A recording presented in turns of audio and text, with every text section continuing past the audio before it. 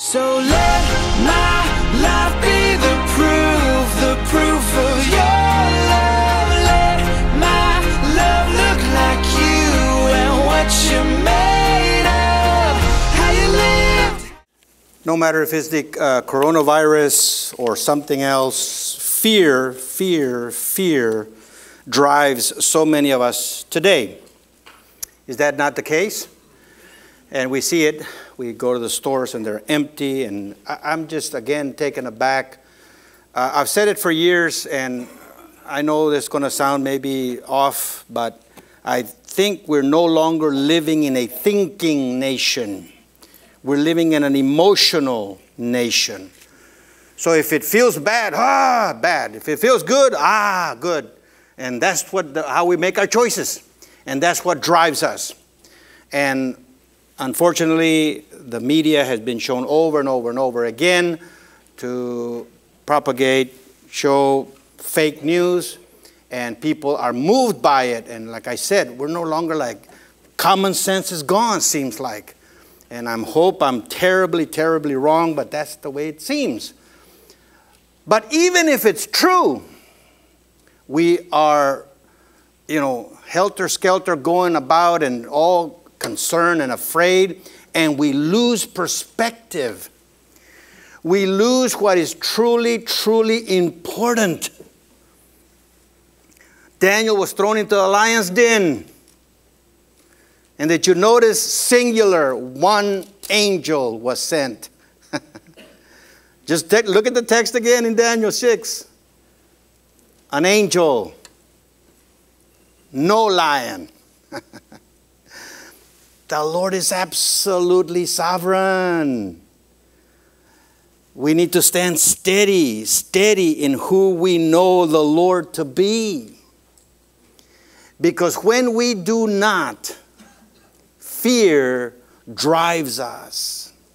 And once fear is the driving force, everything starts going down. Not just our thinking, our actions start going down, our decisions start going down, our perspective, everything goes downhill. And then we begin to try to protect ourselves. And then we can't even give ourselves away because I got to protect myself. And we're not living for the Lord anymore. We're living for self, and it seems so reasonable. It seems so reasonable to protect ourselves.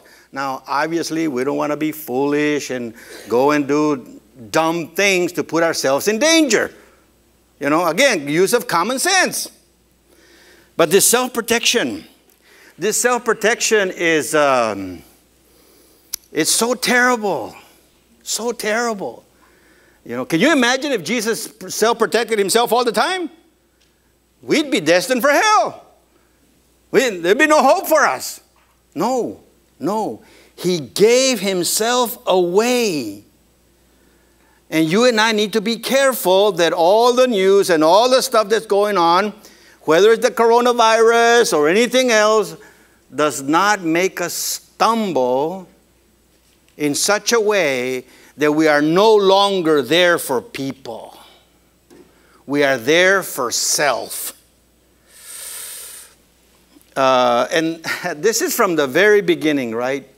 From Adam and Eve and Cain and Abel and Lamech and all throughout history. Self-protection keeps people from living for the Lord.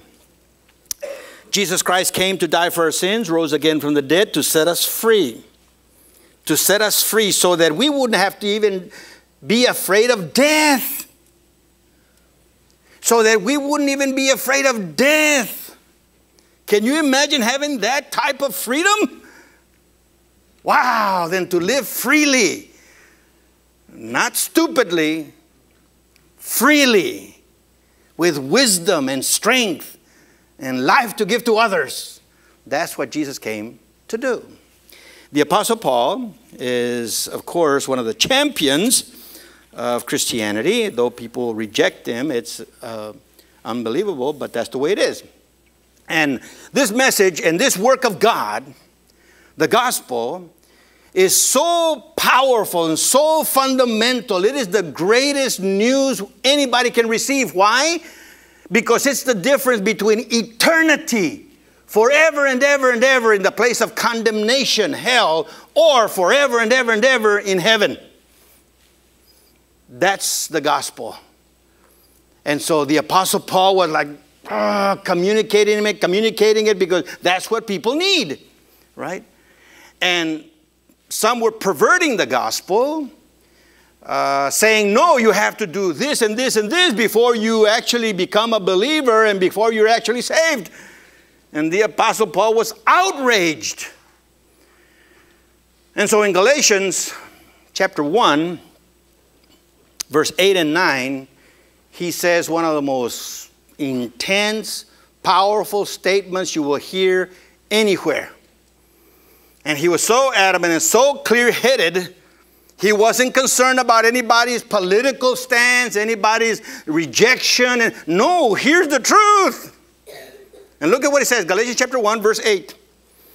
But even if we or an angel from heaven should preach to you a gospel contrary to what we have preached to you, let him be accursed. Basically, let him go to hell. And then he repeated it. Verse 9. As we have said before, so we say to you again, if any man is preaching to you a gospel contrary to what you have received, he is to be accursed. Oh, God. Okay. And so now he says in verse 10, what does this show? Does this show that I'm afraid of man? Does this show that I'm afraid of the consequences who might come to me? No. Verse 10, for I am now seeking the favor of men or of God. Am I striving to please men? If I were still trying to please men, I would not have been a bondservant of Christ. Listen,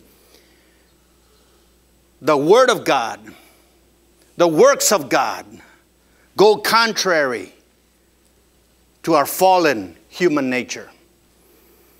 They go contrary to what the way we normally think, usually think.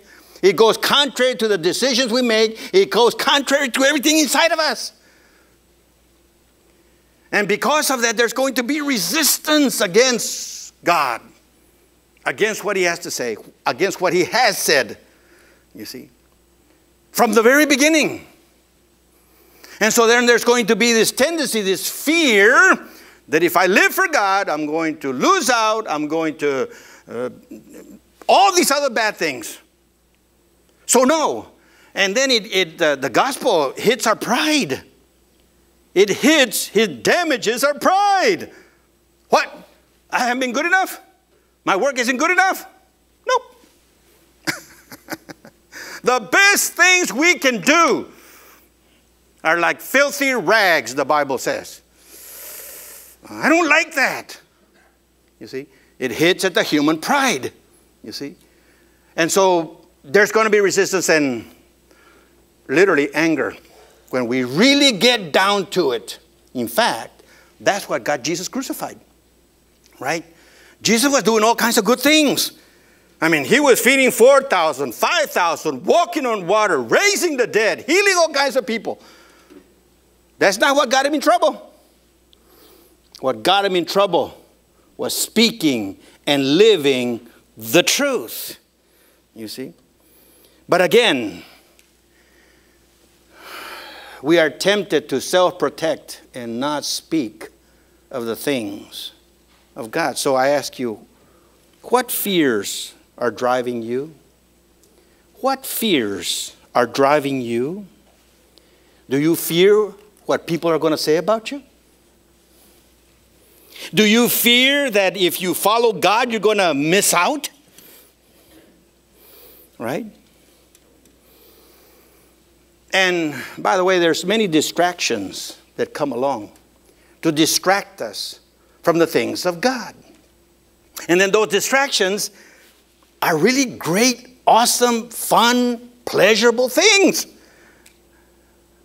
And they can take us away. But fear drives us so much of the time. And when there's fear, there's no freedom. There's no freedom to really live with gusto, with freedom, and really go out there and live wholeheartedly. No. Fear. I got to protect myself. I got to say everything right. I got to dress everything right. And all this. What drives you? What we find in the book of Acts is the Apostle Paul, and he's done all these missionary journeys, and he's done his third, he's finished, and now he's on his way back to Jerusalem, and he wants to give a good report. And there's all kinds of churches that's been established already. And he's in a hurry to get back to Jerusalem because he wants to get there by the day of Pentecost. And as we say in Acts chapter 2, the church was born on the day of Pentecost. And it was about 25 years earlier that the church had been born, and the Apostle Paul had gone all over the place and planted a lot of churches. To go back, Pentecost was the celebration of the first fruits, right? Here's the promise of the coming harvest. And so Paul wanted to go back, hey, look at all these churches, believers in Jerusalem. God is at work. The gospel is spreading, and it is powerful, powerful. And he wanted to go back to Jerusalem. But before he got there, he stopped in Miletus, this little town off in the Aegean Sea. And there he called for the elders of Ephesus. Remember Ephesus, that's where there's been a big riot, and it's unbelievable. But he called for the elders. And basically he communicates this. Listen, guys, listen. Communicating God's word and works. God's word and works must be above, listen to this, it must be above social safety, social comforts, and social pleasures. Communicating God's word and works must be above all that. And so that's what we're going to find out in this passage. So let me read the passage, Acts chapter 20, starting in verse 17. Now, before we get started, I want you to note a couple of things. And this is the way I kind of broke down the passage. Look at verse 18. You yourselves know from the first day that I set foot in Asia how I was. You see that? Past tense, I was. Now look at verse 22. And now behold, bound in spirit, I am.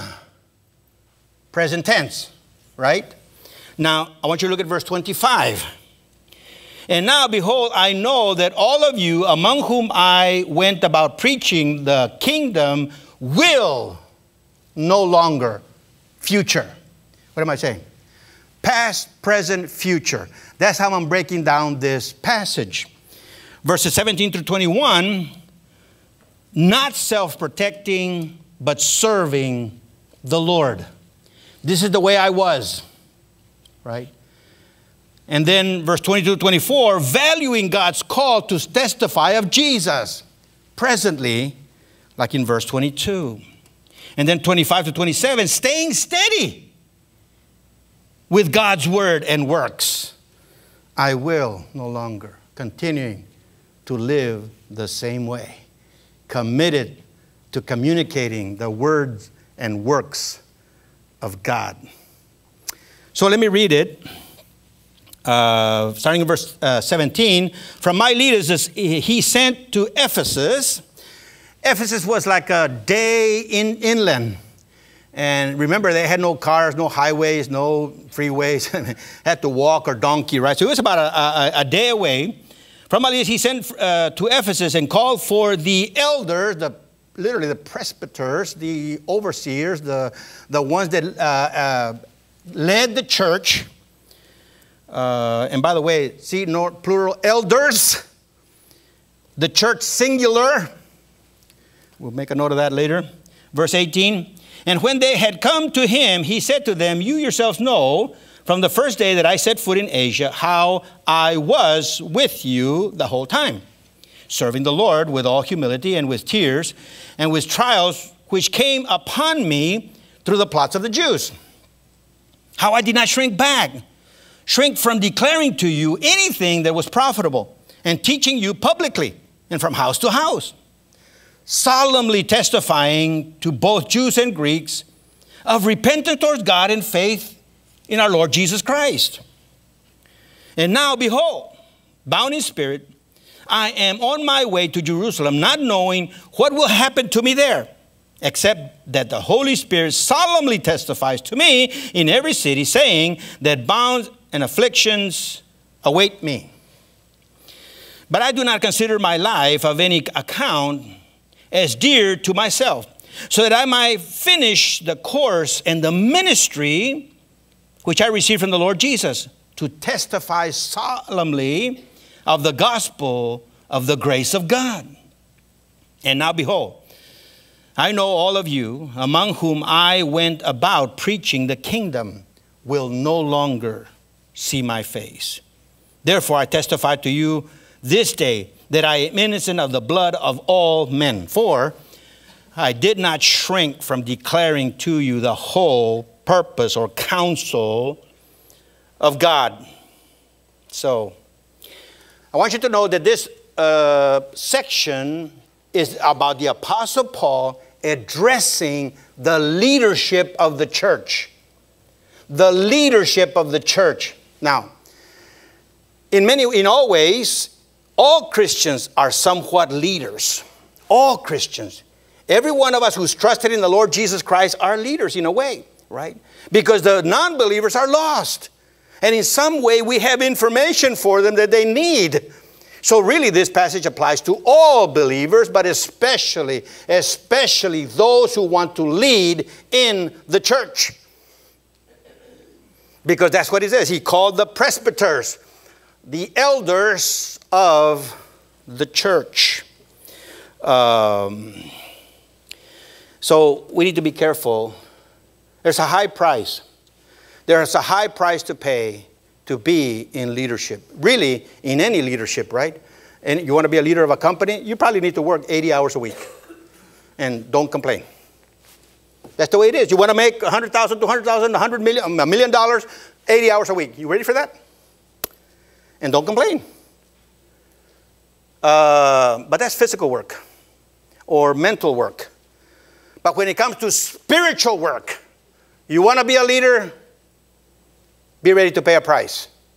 And I'm telling you from experience, be ready to pay a price. And that's who Paul is calling on the elders of the church.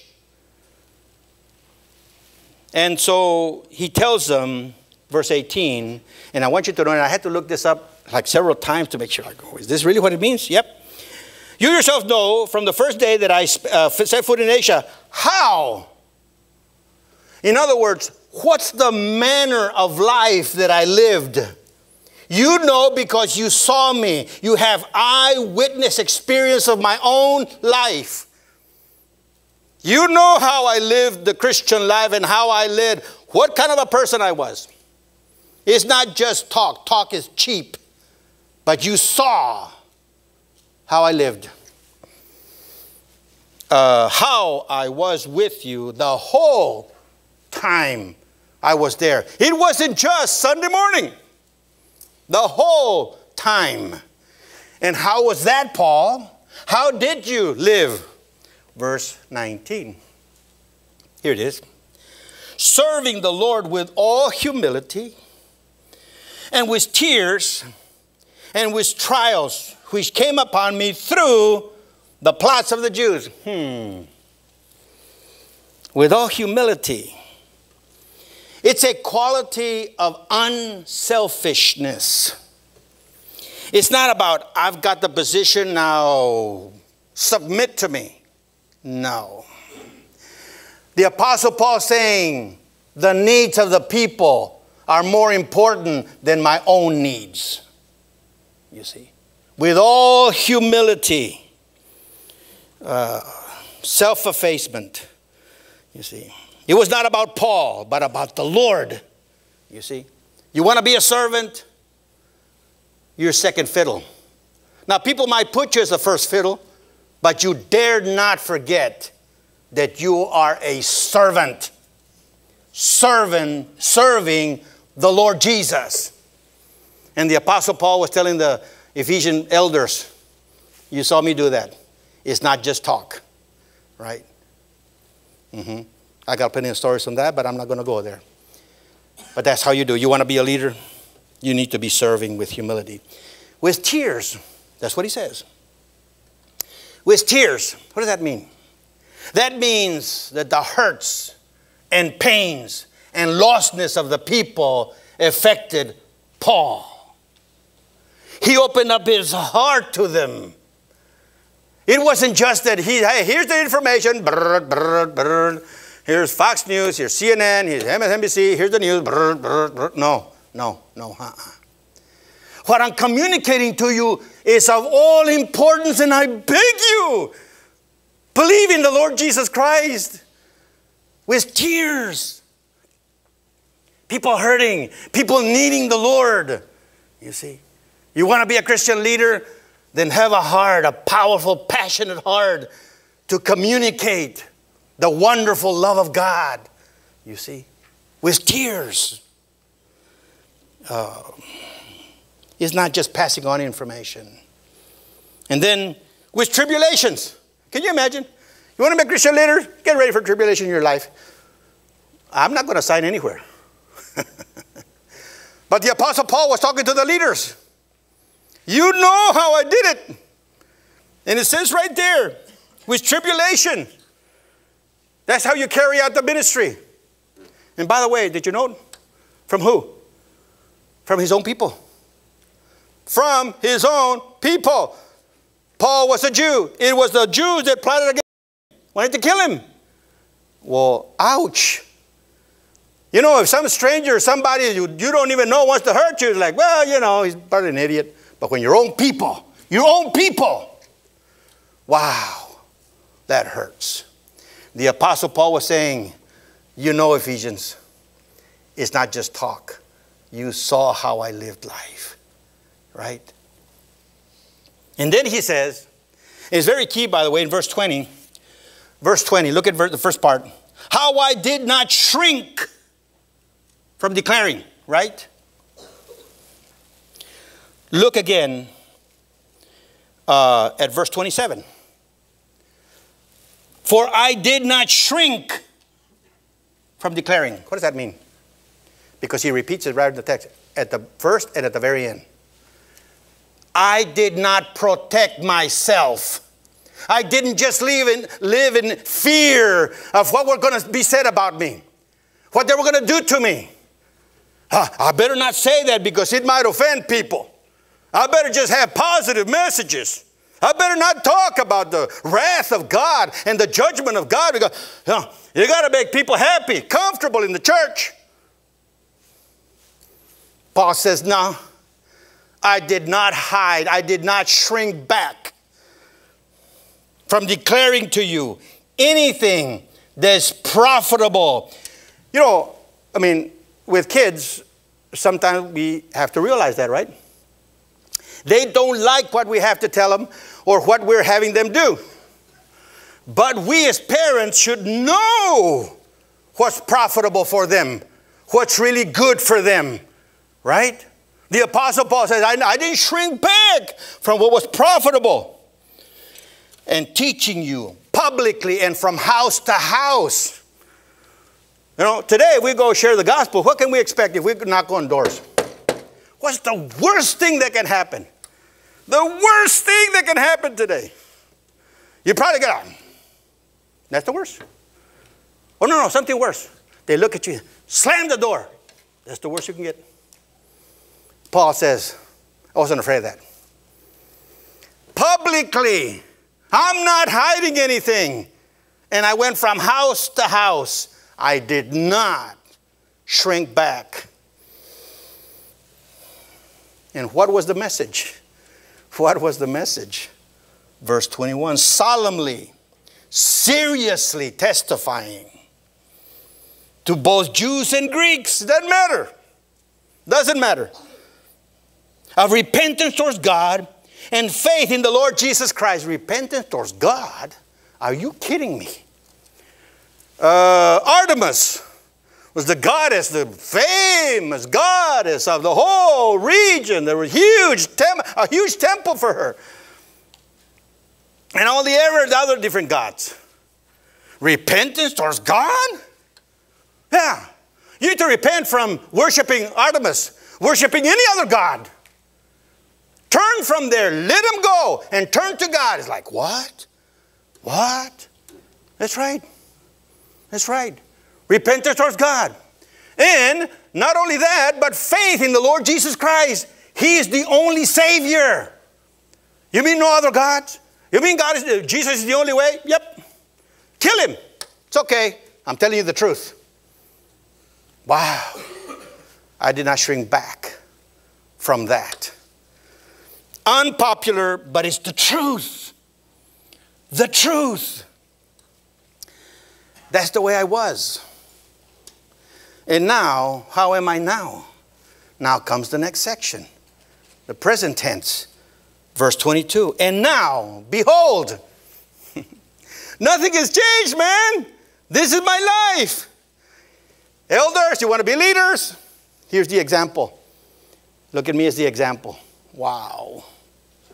Wow. And now behold, bound in the Spirit, I believe, the Holy Spirit, leading him. I am on my way to Jerusalem, not knowing what will happen to me there. Well, some of us are a little neurotic about planning for the future, right? Everything's got to be so guaranteed that it's going to turn out that way. And if it doesn't, I'm not going to sign on anything. We have to be absolutely sure that it's going to turn out the way we want it to be. Good luck. It ain't going to happen. The Apostle Paul says, I don't know what's going to be. All I do know, here's what I do know. I mean, my goodness. Verse 23. You want to be in Christian leadership? Verse 23. Except the Holy Spirit solemnly testifies to me in every city, saying that bonds and afflictions await me. All right, you want to be a Christian leader. Chains and afflictions, thorns and thistles. Is that not what God told Adam? Because of our fallen nature, listen, man, there's no way around problemas. There's no way around difficulties and pain. We live in a fallen world. And we men, especially we men, need to man up and say, come what may, I'm going to live for the Lord Jesus Christ. Chains and afflictions. Come on. Jesus is with me. Jesus is with me. Daniel said, O King, my God sent an angel. That's it. That's all he needs. Because he is with me. Men, man up. Live for the Lord Jesus Christ. Come what may. That's what the Apostle Paul is telling the church leaders of Ephesus. That's my current experience.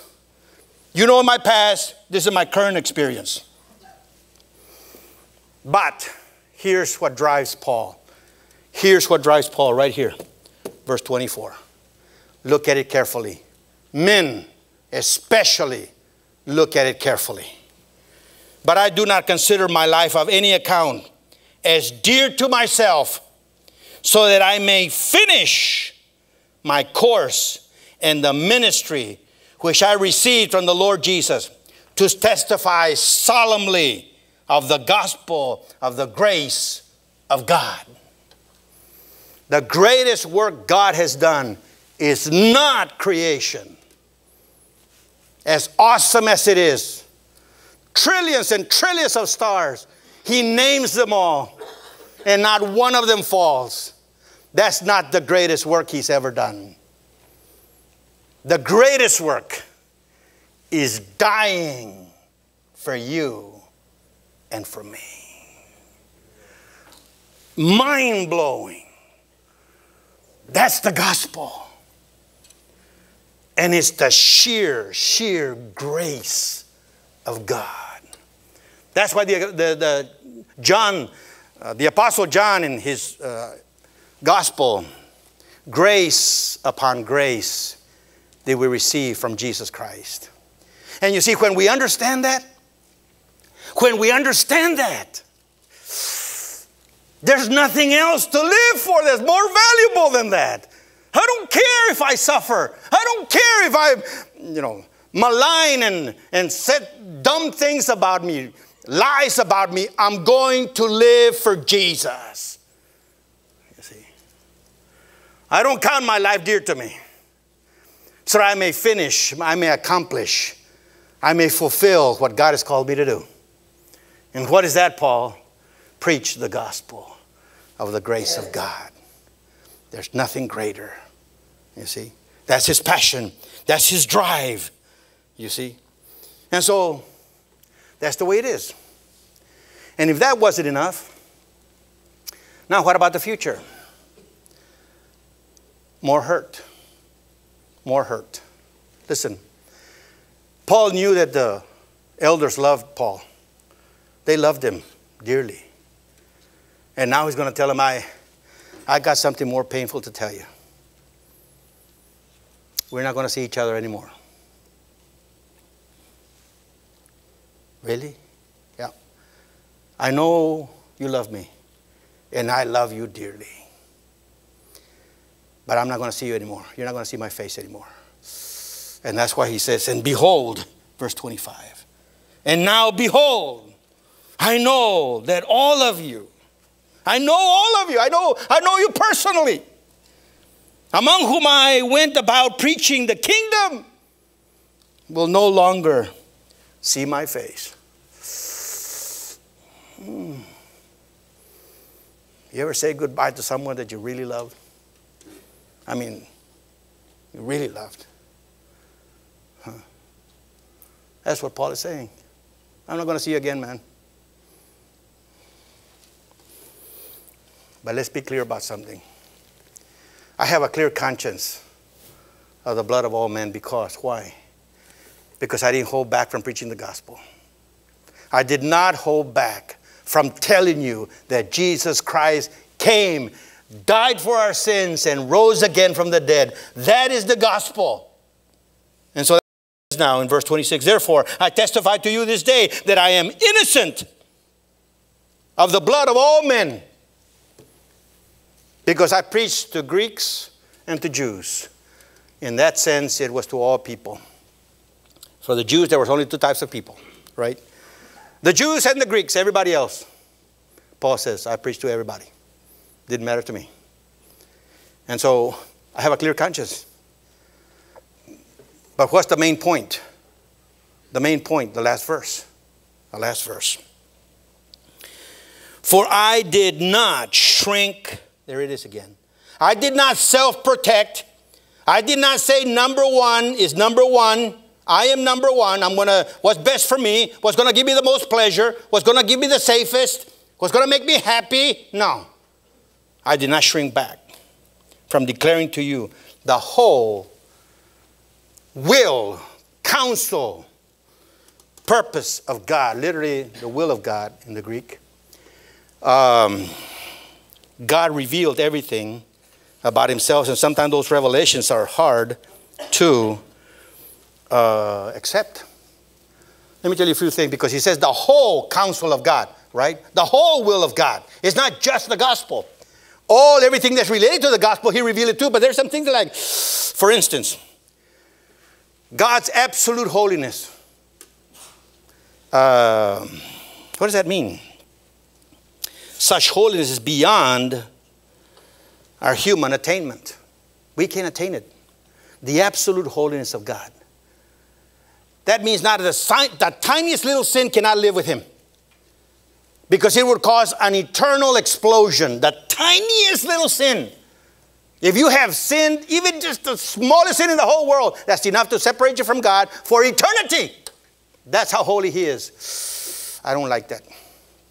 Because all my efforts, all my attempts to do what is right is never, never, ever good enough. Never, ever. That's why Jesus had to die for us. And that's where, again, it offends the human pride. The absolute holiness of God is very interesting. When Jesus came in Matthew 5, Verse 17, Matthew 5, verse 17. He says, do not think that I came to abolish the law or the prophets. I did not come to abolish, but to fulfill. For truly I say to you, until heaven and earth passes away, not the smallest letter or stroke shall pass from the law until it is accomplished. A little stroke in the Bible, in the Old Testament, Jesus is saying, the law of God has to be accomplished perfectly. Who can do that? Nobody. Nobody. That's what Jesus was trying to tell them. That's why you need a Savior. Because the holiness of God requires absolute perfection. Verse 19. Whoever then annuls one of the least of these commandments and teaches others to do the same shall be called least in the kingdom of heaven. But whoever keeps it and teaches them, he shall be called great in the kingdom of heaven. And who can do that? Verse 20 kind of solidifies nobody can. The scribes and the Pharisees were the more religious, the most holiest people. Everybody held them to the highest standards, and they were the highest. Look at verse 20. For I say unto you, unless your righteousness surpasses that of the scribes and the Pharisees, you will not enter the kingdom of heaven. Oops, bye-bye. Nobody can do it. The absolute holiness of God. And really, that's what offended the scribes and the Pharisees. Because they told you, what? Man, we even tithe our salt and pepper, man. We tithe even our spices on our fajitas. And that's not good enough. No. No. See, absolute holiness. Paul did not shrink back from saying that. How about his absolute justice? The Bible shows about the absolute justice, meaning that the tiniest little sin deserves an eternal punishment. The justice of God is absolute. No loopholes. No, my compadre is, I have a friend in position. My friend is the president. Doesn't matter. No, absolute justice. You've done something wrong, for eternity you will be judged. Okay. Who wants to hear that message? The Apostle Paul said, I did not shrink back from teaching you the whole will of God. But then, by the way, this is Romans chapter 1, because we as human beings, we don't like that. We absolutely do not like that, the justice of God, right? Romans chapter 1, verse 18. Look at this. Romans chapter 1, verse 18.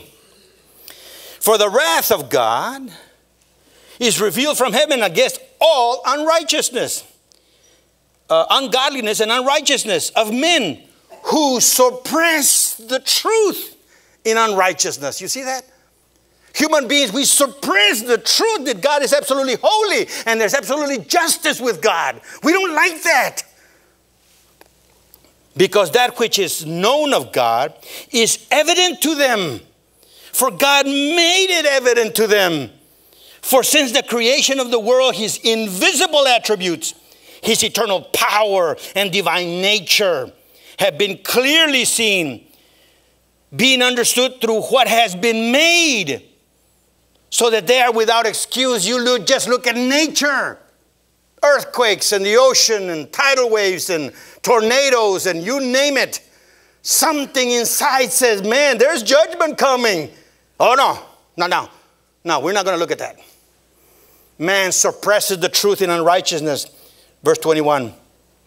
For even though they knew God, they did not honor him as God or gave thanks, but they became futile in their speculations, and their foolish hearts was darkened. Professing to be wise, they became fools and exchanged the glory of the incorruptible God for an image in the form of corruptible man and of birds and four-footed animals and crawling creatures. Man suppresses the truth, and Paul says, I did not shrink back from telling you the whole counsel of God. And how about the absolute love of God? That too. It's amazing, amazing that God reveals his love and people still reject the love of God. It's just, that's our fallenness. That is our fallenness, brothers and sisters. Man is blinded by the effects of sin and thus reject God's love. And they rather love evil. You think I'm lying? John chapter 3, the Gospel of John chapter 3 says this. John chapter 3, you know the famous verse, John 3:16, right? For God so loved the world, and you know it, right? Sound like Joe Biden. No, wait a minute. Let me quote the whole thing. It just came to my mind. Bing! For God so loved the world that he gave his only begotten Son, that whoever believes in him shall not perish but have everlasting life. Right? But that's not the verse I want to look at. The verse I want to look at is verse 19. Look at verse 19. This is the judgment, that light has come into the world, and men, agape, love the darkness rather than the light, for their deeds were evil. For everyone who does evil hates the light and does not come to the light for fear that his deeds will be exposed. You see that? People don't like the light because their evil deeds are going to be exposed. And I want to keep my evil deeds. They bring me pleasure. They bring me satisfaction. My sins, oh, they're like my favorite pet. I need to keep them here. Don't take away my pet. Don't. Paul says, no, I did not shrink back from telling you the truth. You see? Christian leaders, it's a high price to pay. Are you willing?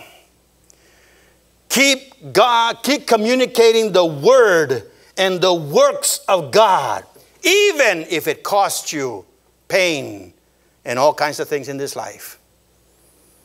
That's living the Christian life. And expecting troubles, because we do live in a fallen world. How then shall we live? Well, first of all, we have to be very aware of what drives us. And how did I begin this message? Fear. Fear drives us so much, right? Fear. I mean, my goodness, we spend lots of money making sure that we get not rejected. You know, thousands and thousands of dollars in all kinds of stuff. Because we fear man. We fear what people are going to say. Young ladies, you don't dress with revealing clothes, you're going to be left out. Young men, you don't talk foul language and you might be excluded from the group. Because you're afraid. Oh my. Proverbs 29 and verse 25. Very, very instructive. Of course, it's the Bible. Of course, it's instructive.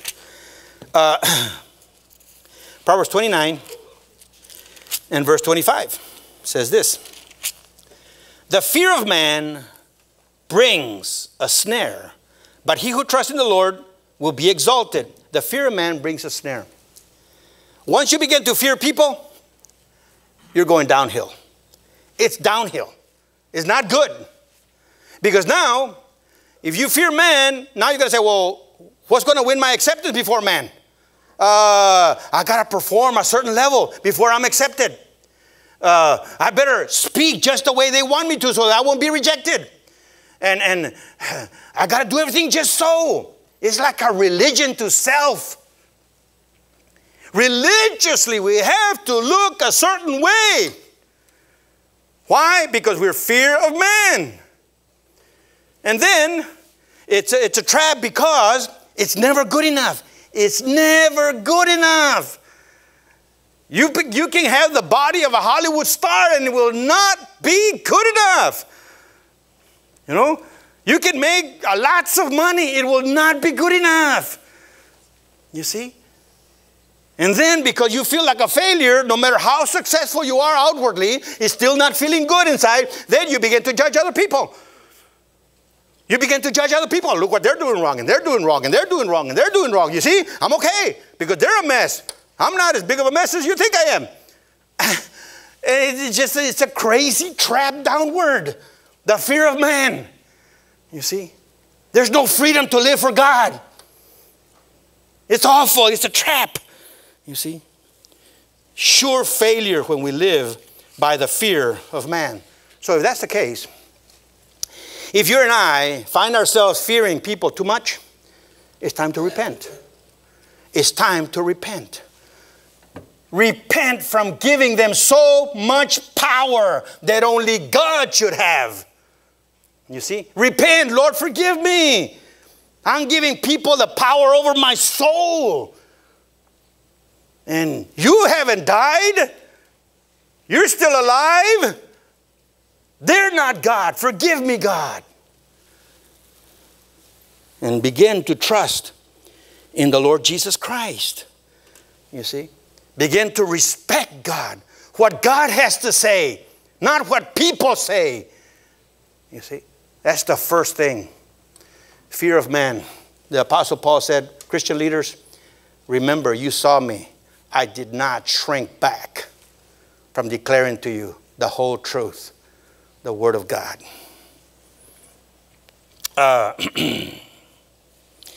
That's the first application.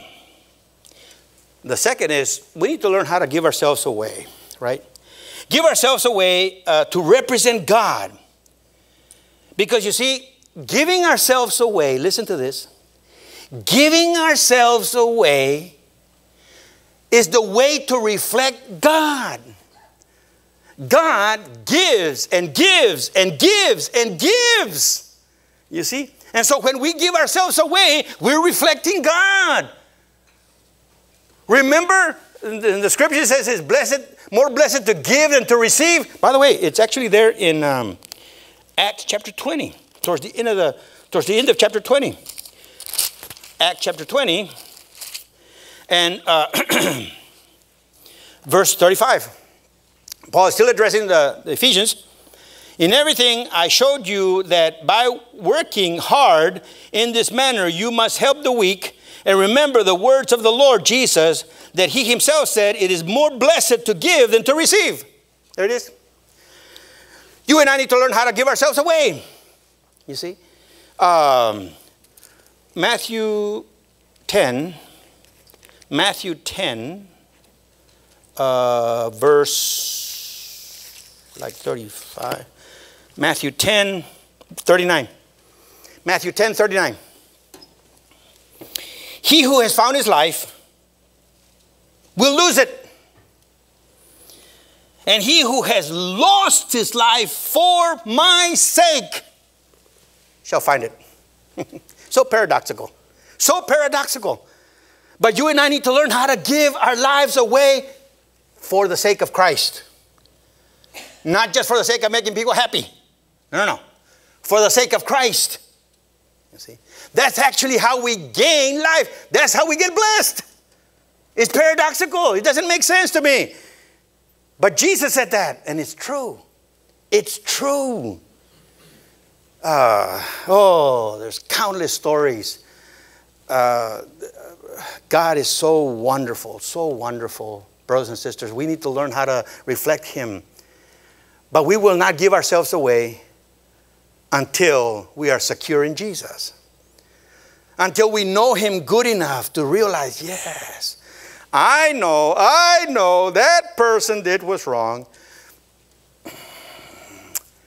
I'm going to give to them. I know that person spoke against me. You know, I'm going to be kind to them. We can, we all have a list. Come on, don't look at me that way. You know you have a list. That person. It's like, no, we need to learn how to give ourselves away. In the name of Jesus. For Jesus' sake. Not just to make people happy. But to communicate the love of God and the Word of God. You see? So that's the second application. Give ourselves away in representing God. Finally, I mean, it's really basic, right? To share the word of God. It's not just doing good things for people. You know, there's many philanthropists in all the world that do incredible things for people. Never share the gospel. And when people die and they haven't received the Lord Jesus Christ, forever and ever and ever in condemnation. No. We need to speak the word along with the helps of our hands, hammering, painting, helping people, building a house for them, whatever it takes, but speak the word of God. You see? John, the Gospel of John chapter 20, and I'll stop with this last one, I think. John 20, verse 31. The whole Gospel of John. The Gospel of John, here's the purpose. Here's right here. John wrote it for us. I mean, it's great. In the Bible, sometimes you don't get this clarity, but John says, look, here's why I wrote this. Here it is, verse 31. John 20, verse 31. But these things have been written so that you may believe that Jesus is the Christ, the Son of God, and that believing you may have life in his name. That's what God wants of people. And that's what you and I should have as a value. That people will have life. That people will have life in the name of Jesus. You see? Because that's what people need. Apart from Jesus, we're left with life is terrible, you know, or excitement over things that never will fulfill. People need the Lord. You see? So communicate the word of God. Now, if you haven't been in the Lord a long time, obviously you're not going to know the Bible that well, and that's okay. That's okay. But you do know something. You do know that all people are sinners and that Jesus Christ died and rose again from the dead. You know that because you've heard this from this pulpit many, many times.